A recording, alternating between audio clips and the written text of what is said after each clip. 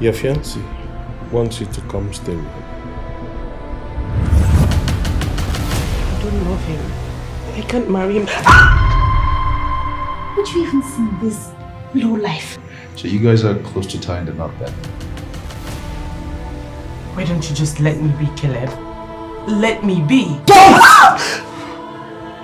Don't provoke me. Let me be! Eugene, I'm coming back from the hospital and it's been confirmed I'm 2 months gone. What the hell are you thinking coming here to see me? I've fallen in love with you, Bianca. You don't even know me too well. Listen to me, young man. Be very careful, or else you realize that some wounds never heal. Dad, I don't think Bianca likes him. Do you realize that boy's father is the anointed next president of this country? Sis, you're really crazy. It's not an insult to her. You've really gone bunkum. Are you not ashamed of yourself? Forcing yourself on a woman who does not love you. Hey! Don't insult me. You don't quick forget things. You don't quick forget waiting me. I say, don't do for you for this life. I guess there's no going back now.